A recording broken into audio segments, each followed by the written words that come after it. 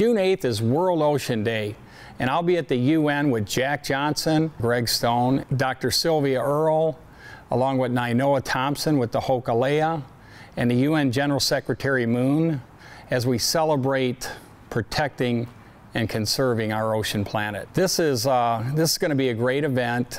Jack is going to come and paint with me, and he has some kids that are ambassadors that are going to paint their amakua, their favorite animal.